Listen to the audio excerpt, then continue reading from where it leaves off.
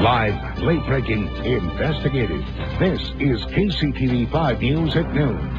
What makes this 40-year-old car so special and what place it has in American history? Live, late-breaking, investigative. This is KCTV 5 News.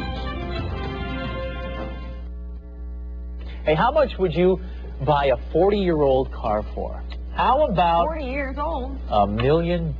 Well, they sound like a lot, but this convertible has a fateful connection to the late President John F. Kennedy.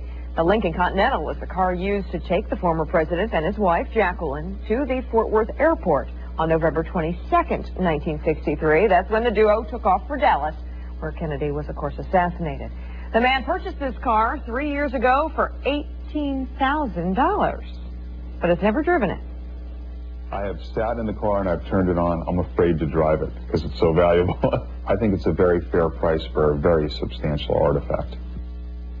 Cool million, huh? Well, yeah, he's selling it, so that's why he thinks it's a fair price. That's right. Resnikoff is in the memorabilia business. In addition to the car, he also has a briefcase that Jackie gave JFK as a wedding gift. He also has a lock of the late president's hair, so he claims.